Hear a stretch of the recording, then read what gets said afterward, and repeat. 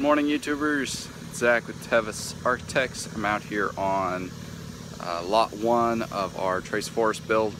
And as you can see, we've got quite a bit of activity since our last update. So I'm going to take you on up to the site and show you what we've been up to. So to begin, you'll see we got some steel on site. All of our steel beams for our floor structure, all of our steel for our roof supports, and our big open expanses of glass are on site here. Our framers have been working for a couple of days now. They've got the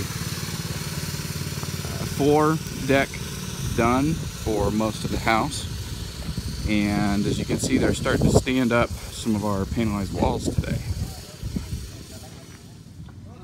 So in an earlier video, I talked a little bit about the panelized construction, and that all of our walls were built in a factory and then loaded onto semis and shipped out here. So here you can see kind of up close some of the wall sections. We did choose to spec the zip panels for all of our wall sheathing and our roof sheathing. But as you can see, they've started, it's about 8:30 in the morning here, and they just started standing walls, and I'm going to venture to say that probably most likely by the end of today, all of our walls will be set.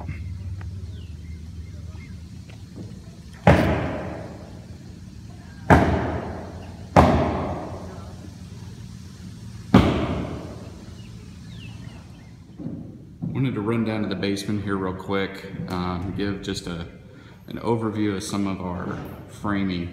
So you can see our floor deck is all up.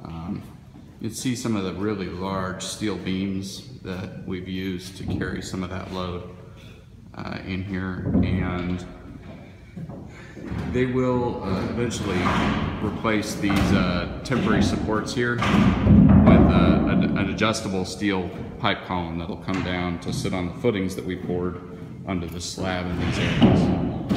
But one thing we did do, and you can see it really well here, is we chose to upset that steel beam, meaning that we don't see anything hanging down here in the basement. We've only got 9-foot walls down here, and so that helps us maintain a full 9-foot high ceiling through the entire basement space. On the larger beam over here, you can see it does hang down a little bit. In order to span that distance, we needed a significantly larger steel beam.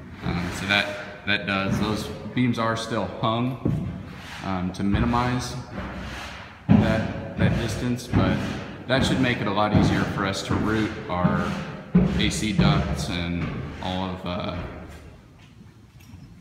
the other utilities that have to get in here. It'll also help this family room space down here in the basement just feel really, really large. The hole you're seeing here, that will eventually be our stairs that will come down. You can see we've got a line chalked on the wall already for where the stair run and the landing goes. And then, this was actually a late addition. This is something that Terry wanted to do, and I think it's brilliant. This large window that was added behind the bar over here. Just gonna make this really not feel like a basement space. And of course, the efforts that we've made to maintain quite a bit of the vegetation, the trees and greenery surrounding this lot, just going to make this a really nice view from the basement.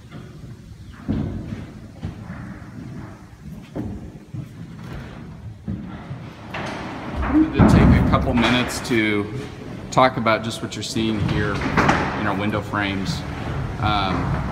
We have a protective vapor barrier wrap that runs around the outside of this structure. And that wrap has to be folded up and into our window plates, into our sills here. That does two things. One, it creates a continuous barrier all the way to our openings. Two, as we screw in the windows, they'll actually go through this kind of sticky membrane, which will help seal that up. The whole point of that is to prevent moisture, to prevent water from getting between the insulation and the wall. Because once that water gets in there, it's only got one way to come out, and that's into the house. So you'll see on all of our doors and windows, our wrap is coming all the way back inside the sills, especially at the lower sides of the windows, and that is all there to make sure that we maintain that watertight seal. Wanted to take a few minutes to show you our dumpster on the site. You might think, well, that's kind of weird. Why is he talking about our dumpster? One of the advantages of going with factory-built construction or our panelized construction is a real minimalization of waste. Our framers that are on site here don't have to make a lot of cuts. We don't have a lot of extra scraps or wood pieces. So as you can see, we've ordered a 20-yard dumpster up here. This is our first dumpster on the site. And by the time we end up finishing framing today, we still only have about half of this filled. So it's a very efficient use of material. It's I guess a more conscientious, eco-friendly way of doing construction, especially when so much of our landfill waste is generated by the construction industry. So it's something that, as part of our net zero efforts, we care a lot about.